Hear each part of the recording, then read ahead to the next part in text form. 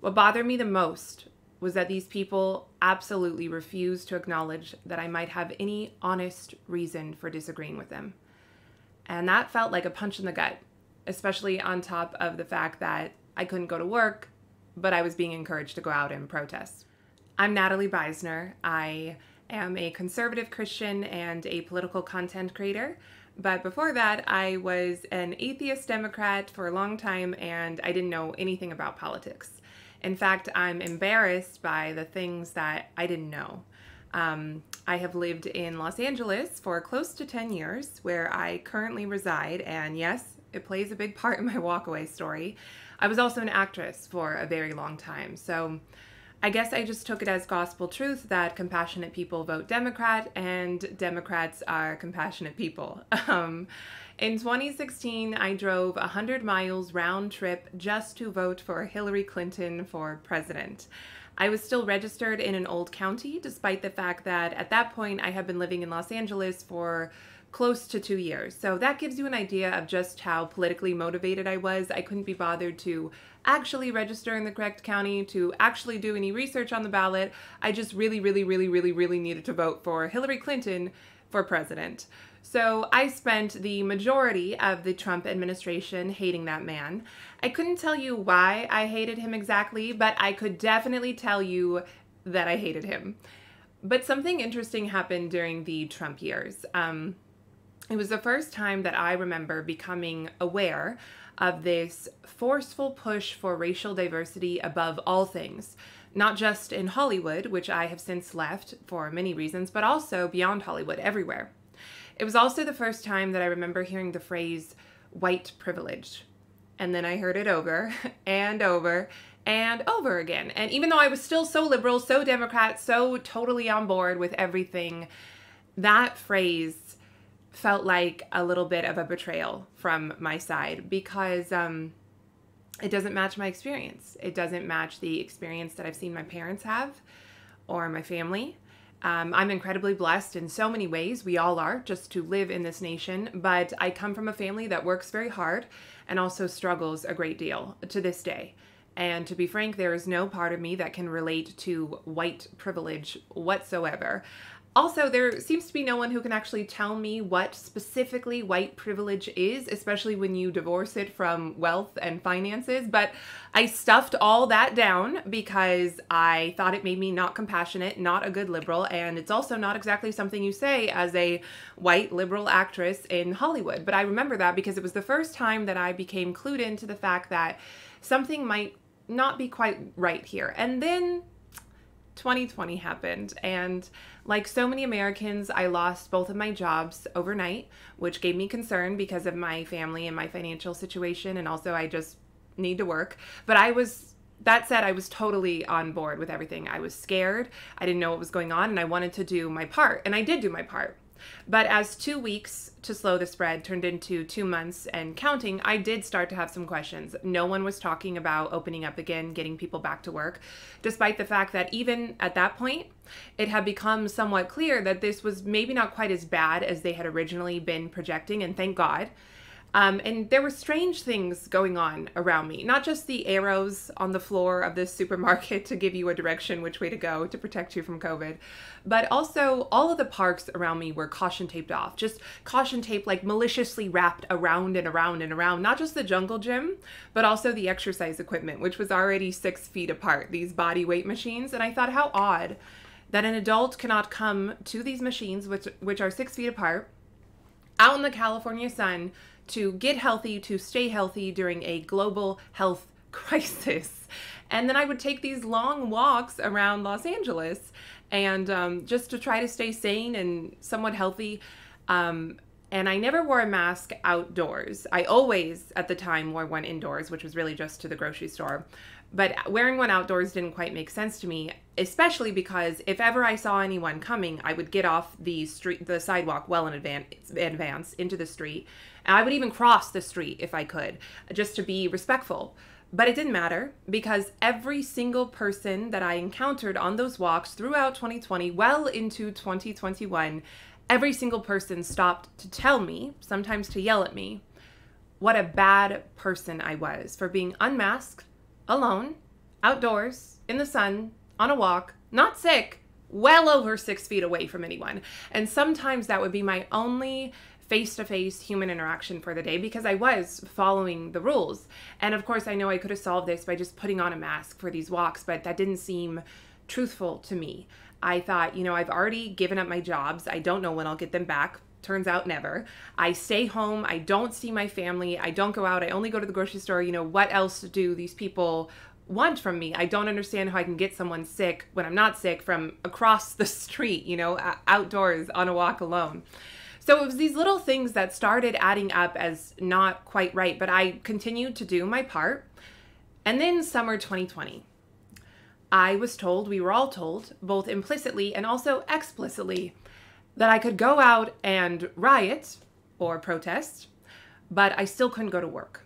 And in fact, the same people telling me that I could go out and protest, or worse, were the same people telling me that it was still not safe for me to go to work. The people on the nightly news who never let go of their COVID death count yet supported these protests.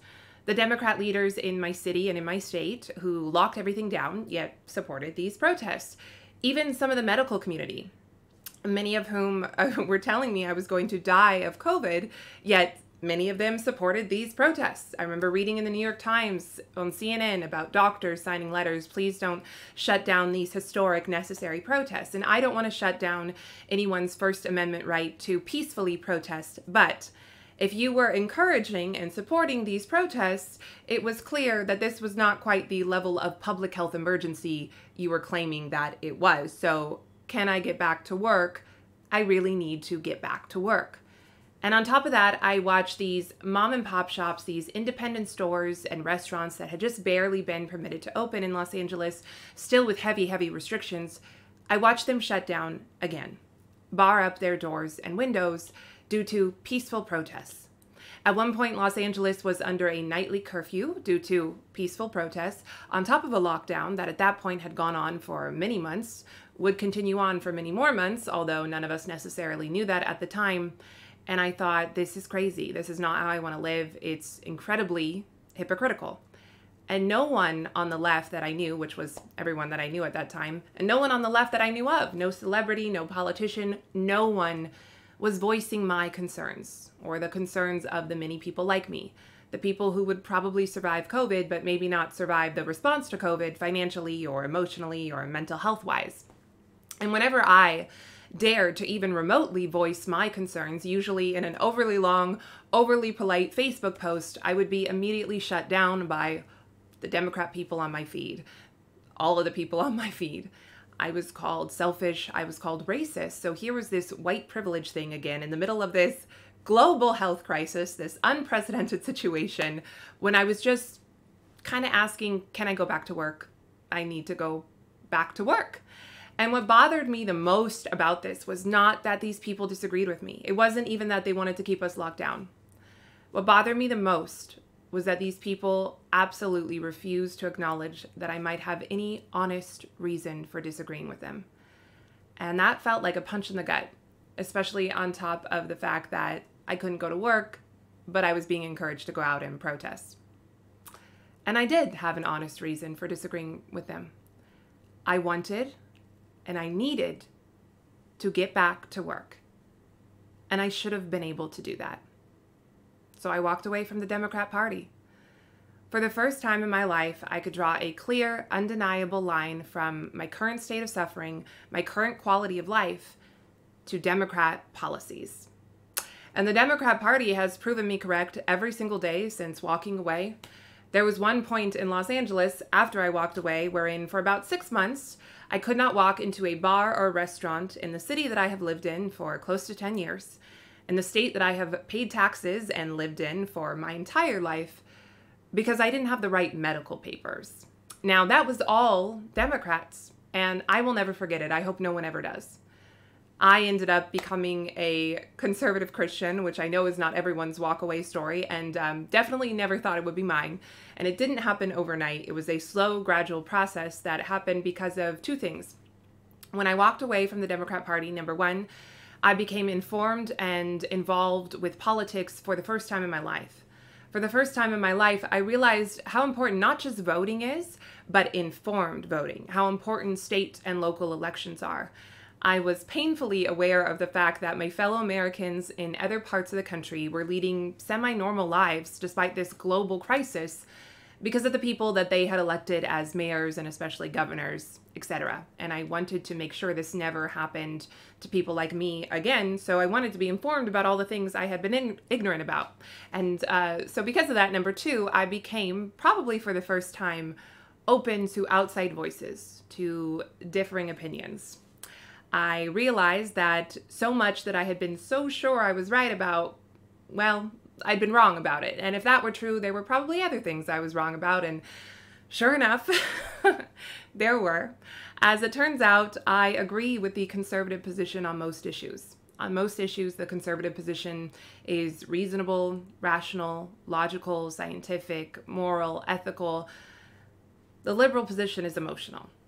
The conservative position has compassion. The liberal position has faux compassion. I am continually struck to this day, as I study the history that came before me, the history that occurred during my lifetime that I was ignorant of, and the current situation, I'm continually struck by the fact that Democrat policies, time and again, harm the very demographic that they were put in place to help. Women, minorities, the people coming in at the border, even with COVID. Democrats claimed throughout, and they claim still, that they had the only compassionate response to COVID. Yet, how many people were harmed, self-included, by that compassion? And somewhere in all that, Christ called me back to him. I was saved and went back to the church after having left it for a long time, became a Christian. And now this is the kind of stuff I talk about online on my pages and sometimes at rallies, and I'm grateful to do it. I want to thank you all so much for listening to my story. And the last thing I want to share is, it is one thing to walk away from a party or a group because you can just no longer stomach what it is they stand for. But it's another thing entirely to have a home waiting for you on the other side, a warm welcome. And that's what I found with Walk Away.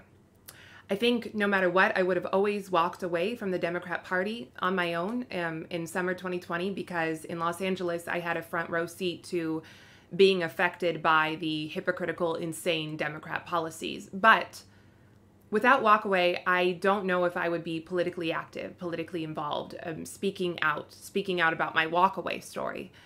But what I have found with Walk Away, with every person who's not of the radical left, there is a tolerance, ironically, and a warmth that the left does not have. Over the past 3 years, I have received a lot of hate from the left for leaving the left. They continue to do what they did with COVID, with BLM, what they do with everything, which is refuse to acknowledge that I might have an honest reason for disagreeing, an honest reason for walking away. But you know what I've never gotten? I have never once received a response of, wow, it took you until 2020 to stop voting Democrat? Why did it take you so long? I never once received a welcome like that after walking away. And I think that alone speaks volumes about the difference in attitude between the radical left and everyone else. And I hope that you know how much that means, especially to people like me, someone who didn't just walk away from the Democrat Party, but essentially had her entire worldview flip upside down over the course of a year. And it is frightening and humbling to realize you were wrong about so much for so long and to admit you were wrong and then to receive a warm welcome on the other side of that instead of self-righteousness or vindictiveness. That is a wonderful, blessed thing. So I hope you know how much that means to people like me, and I hope we never lose it. I want to thank Brandon and everyone in the Walk Away community. God bless you all.